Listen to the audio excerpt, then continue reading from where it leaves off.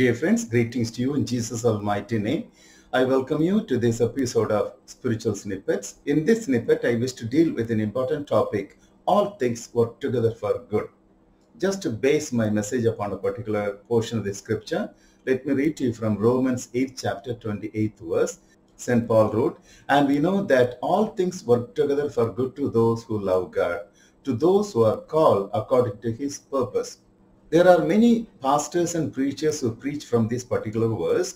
They take one portion of the scripture, this particular verse, all things work together for good.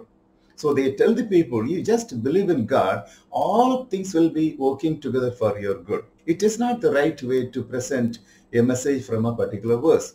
So what we have to understand, we have to take care of the whole verse. In this particular verse, and Paul wrote, "And we know that all things work together for good to those who love God, to those who are called according to his purpose."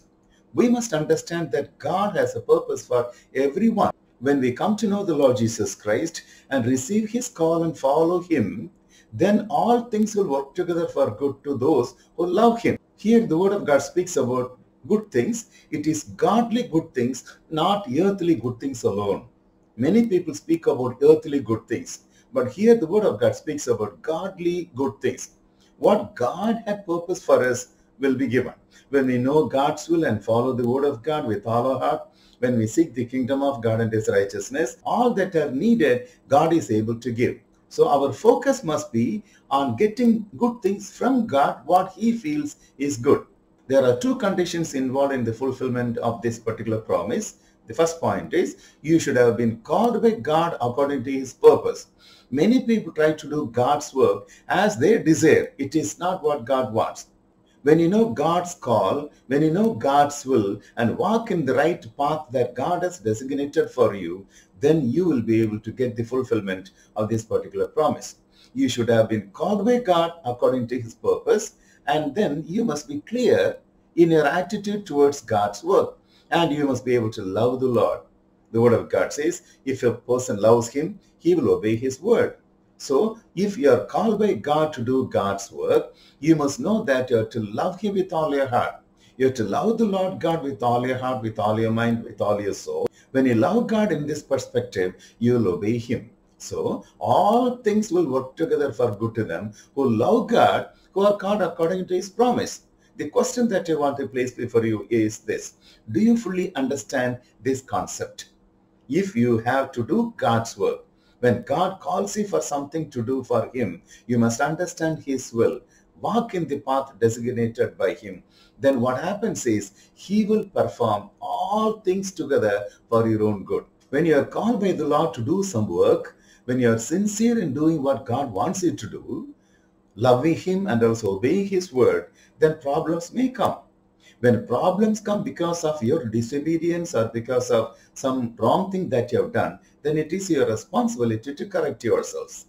On the other side, when problems come, when you are walking in the path of God, God will make such problems to be a blessing for you. Everything will work together for your own good. It may be for correction, it may be for sanctification, it may be for guidance. God can guide you in his own perfect will. So what we have to understand, all things work together for good to them who are called by God for his purpose, who love him. It is imperative that we love the Lord with all our hearts. When you pray in the presence of God, are you able to tell the Lord Jesus that you love him? So in my prayer life, when I pray before the Lord, I always tell him, Lord, I love you. Father, I love you. Holy Spirit, I love you. Jesus, I love you. When you love the Lord with all your heart, problems may come, then all those things will work together for good. Many years ago, I read the story of a group of men who were just in a big building. It's a 14-story building. They were around the 10th floor, and suddenly they heard a cry, fire, fire. So the fire was coming up from below. They tried to go down the stairs, but the staircase was burning. It was made of wood. It was burning. So they tried to climb up. So this group of men, they went to the top floor, into the terrace of that building. They did not know what to do. But there was one man among them who was full of fear. He had pyrophobia. He was full of fear of fire. So he said, instead of dying because of fire, let me jump out of the balcony and I fall down and die. His friend tried to hinder him from jumping off the balcony, and this man was really struggling to jump out of the balcony and fall down and die. You know what this friend did? He took hold of him by his shirt and gave a very powerful punch on his nose. So this man fell down fainting. And after some time, a helicopter came and all these men were rescued. Later, the man who got punched on his own nose, with a swollen nose and bleeding nose, he came and hugged his friend and said, "Thank you for punching me."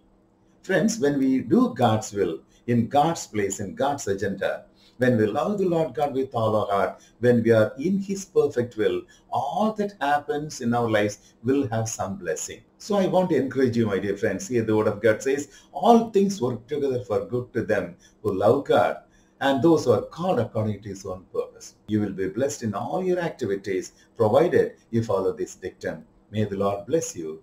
Amen.